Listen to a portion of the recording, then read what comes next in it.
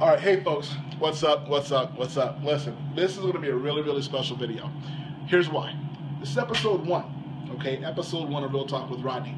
And I know some folks probably asking, what's the whole deal with Real Talk with Rodney, or, whatever. I've been hashtagging that for a minute now, for like a month or so. And all it simply is just my take, my opinion, my perspective, on just a lot of different things, whether it be business, whether it be life or whatever, okay? It's just my take and through my own personal experience.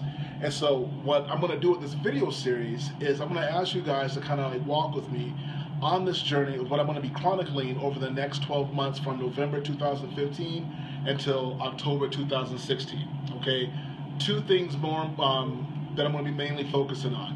1, my journey on weight loss and getting, better health-wise and wellness-wise, and then 2, my journey in business, all right? And that actually brings me here to what the first message is gonna be.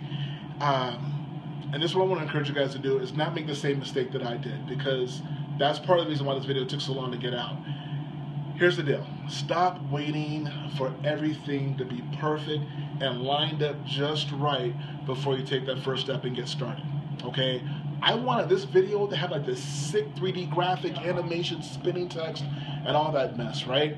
The thing is though, is that while I'm trying to wait to get that done, I'm actually missing out on progress in my business. I'm missing out on success. I'm missing out on hitting milestones, okay? And with that being the case, I'm just hindering myself and I'm missing out on my goals. So what I would encourage people to do is not do that thing, but instead just say, screw it. Look, you know what? Whatever it is, I'm gonna just do something.